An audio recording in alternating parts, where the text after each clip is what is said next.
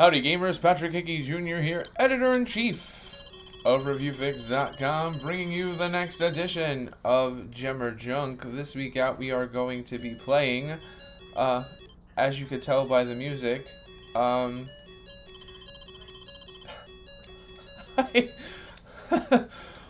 my god, Halloween. I did not know that this game existed on the Atari 2600 for quite some time. There goes Michael Myers right there. There's a pretty sick animation for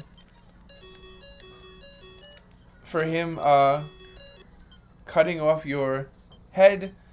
That is supposed to be a sexy Jamie Lee Curtis. I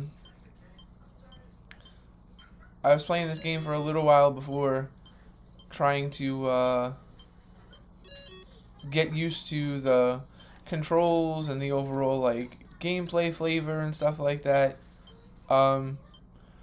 Yeah, Michael Myers running at you with a knife is pretty crazy, and you can get the kids.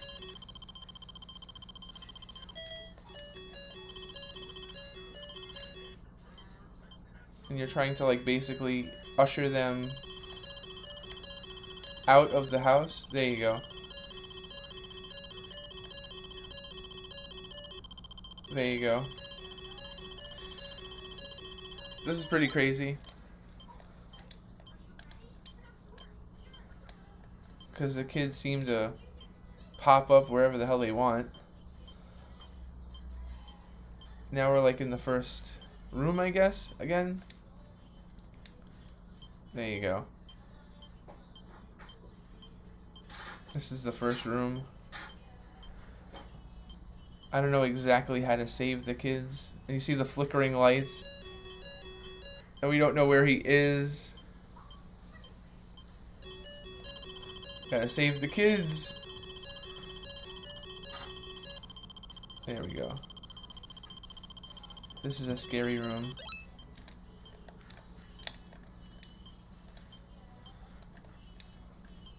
Oh, I'm supposed to like bring them to that door though.